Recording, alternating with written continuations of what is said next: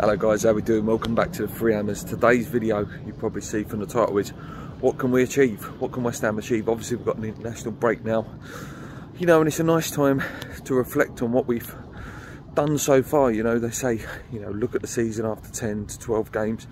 You know, we're sitting there, joint second, you know, pushing into Christmas. Positive goal difference, a great settled team, quarterfinals of the Carabao Cup. Next round of Europa League, whether it's last 32 or last 16, we'll know in the next, you know, month or so.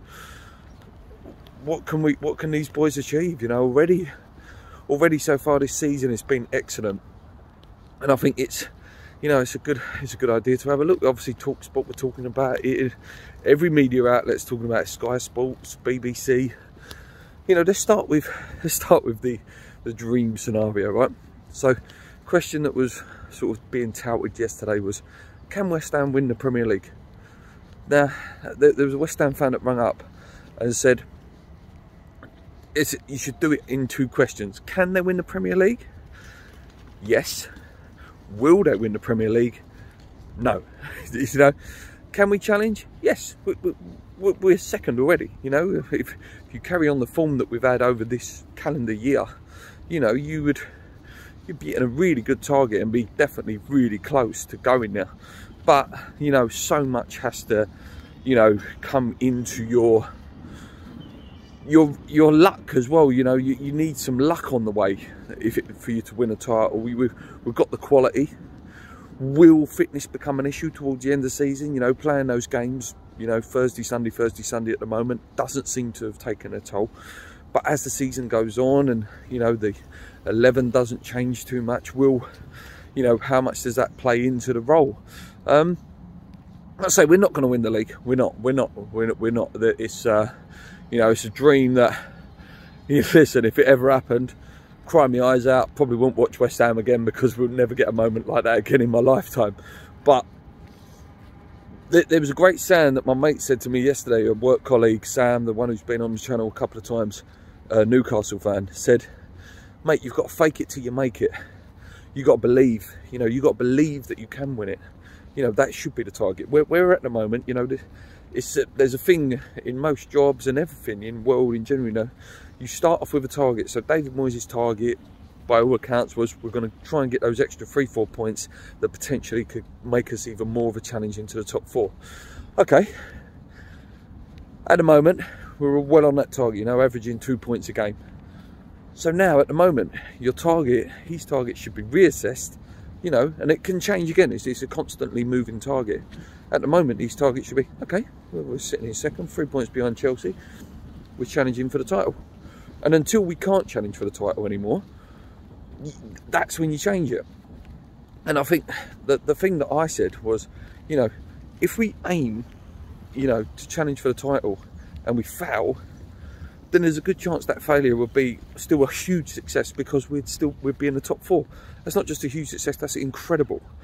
So yeah, I agree with that mantra, you know, fake it until you make it. So, you know, keep believing until we're in a position where we can't win it.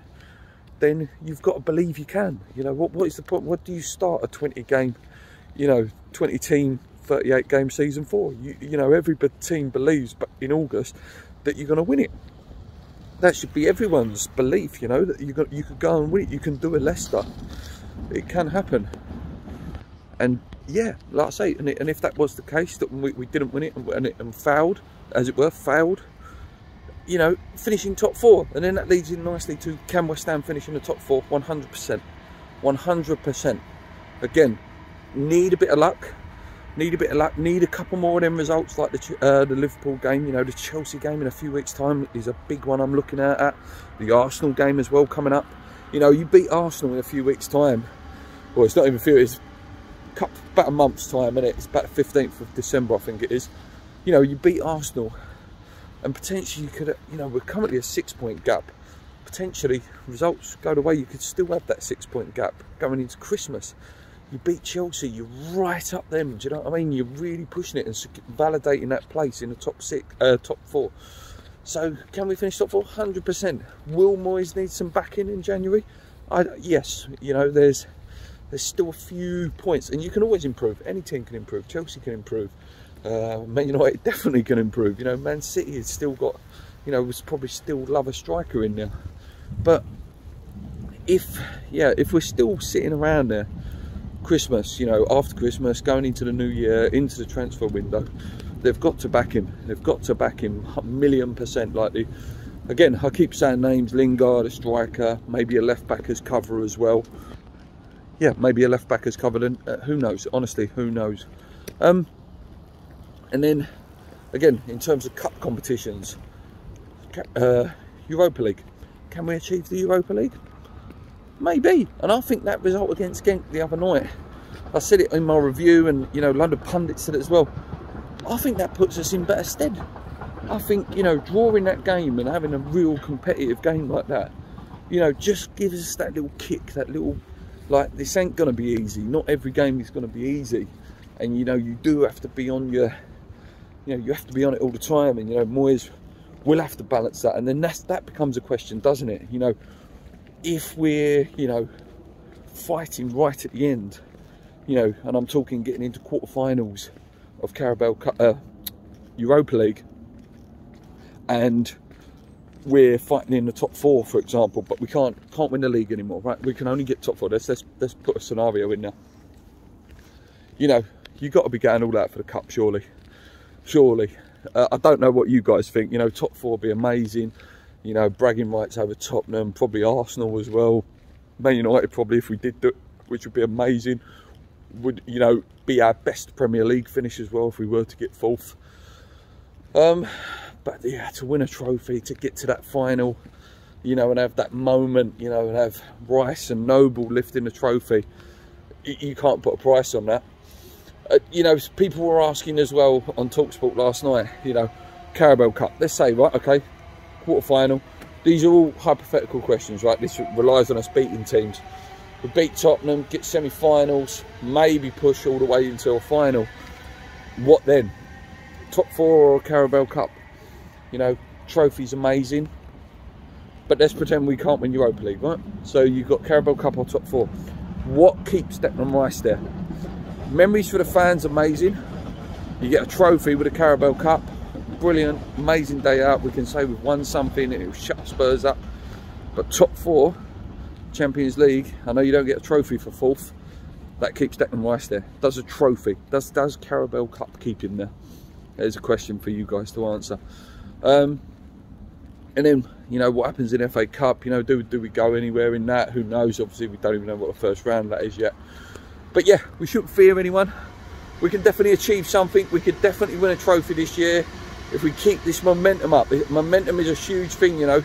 If we keep going, we shouldn't fit anyone at the moment as well. We can do anyone on their day. Our set pieces, they may as well be penalties. They're that good. You know, teams have now got to think of ideas on how to stop our set pieces.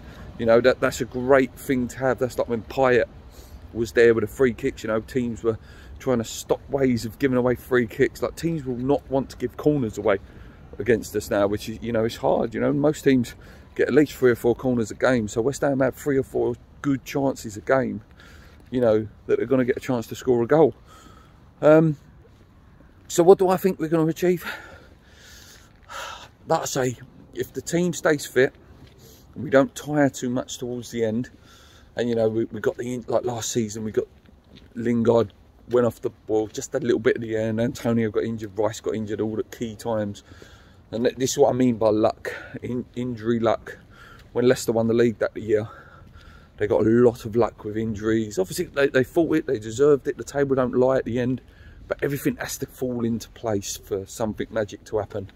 And if we can get that, if Moyes can, you know, keep that instilled, and we get some players in so that if injuries do happen, we've got cover there, then by all means, listen, top 4's there.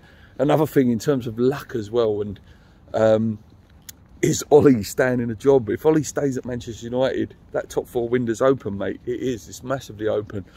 We've got to hope Conte doesn't get much going this season for Tottenham, you know, and hope that it's more next season, or hopefully never. But you know what I mean, it's just little bits like that need to fall into place. Arsenal are slowly creeping back into a good team. So they're definitely one we need to watch that are behind us. But yeah, I wouldn't want to be, if I was opposition manager, West Ham are not a team I'd want to be playing. So, and that is a great thing to have in our locker. You know, anyone who's looking at West Ham at the minute is going, don't fancy that, don't fancy that. And that's a really good thing to be. We're a horrible team to play. We're good counter-attacking. We're stubborn defensively. You know, real hard working. Who described it? I think it was Jason Cundy said they're a man's team. They're a proper man's team. And that's what we've been lacking for a long time. Leaders everywhere. Yeah, just brilliant. Anyway, guys, let me know what you think. Nice little opinion video walking along. Obviously, international break, so there's not much real West Ham news. Yeah, until next time, guys, come on your wires. Keep believing. Thank you so much for all the comments, as always. Yeah, let's go.